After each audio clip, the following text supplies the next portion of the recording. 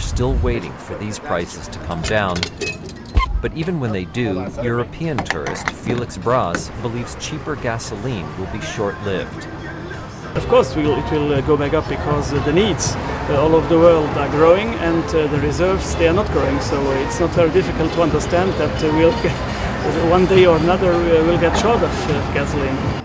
Bras is from Luxembourg, where the price is almost double that in the United States because of fuel taxes. Ahmed Al-Helou thinks gas in America is already too expensive. The other day I was talking to one of my friends in Qatar, and he said the gallon they have is 75 cents. Comparing to what we have here, it's about $3.99 or $3.99, almost $4 a gallon. That's a huge difference, you know what I'm saying? So that's a pain in the pocket.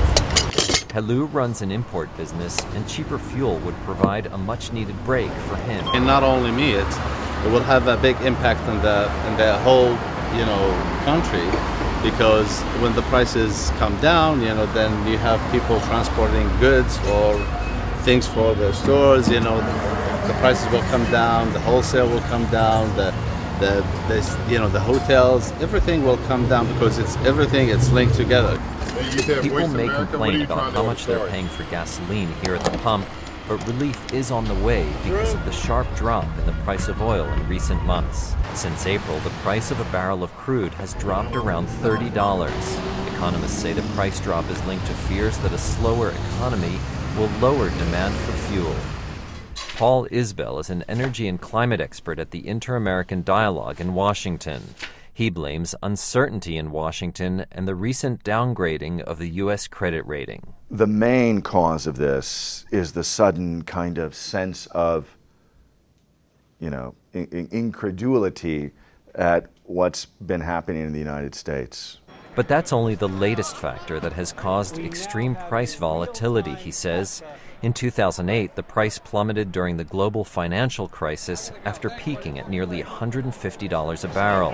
The tsunami in Japan and uprisings in the Middle East have also affected the oil price. Isbell says price shocks hurt the poor the most and argues that European-style gasoline taxes can function as a tool that cushions the shocks while slowing climate change. He says governments can raise or lower the tax to compensate for price fluctuations. We have to stop thinking of, high oil prices bad, low oil prices good. He says oil prices that are too low can have the effect of a tax break for consumers, but leave them vulnerable to a price shock down the road. Jerome Sokolowski, VOA News, Washington.